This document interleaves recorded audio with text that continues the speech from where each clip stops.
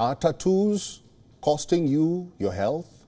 Well, a study in the US says that they are. The study claims that 90% of tattoo ink contains chemicals that can cause organ damage. The researchers analyzed 9 tattoo ink brands in the US and tested about 54 samples. They concluded that 45 inks contained undisclosed pigments, but the threat is centered around one of these additives called polyethylene glycol.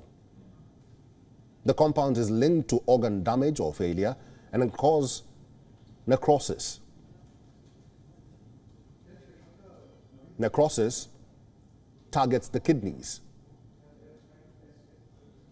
Necrosis is a death of body tissues which cannot be treated or reversed. The horrors do not end here. Some inks also included 2-phenolcytholone, which is linked to nervous system dysfunction in infants.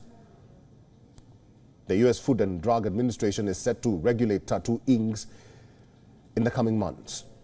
This comes after a Congress vote in 2022 gave the agency a nod to do so. The decision followed multiple reports of illnesses caused by adulterated or adulterated inks.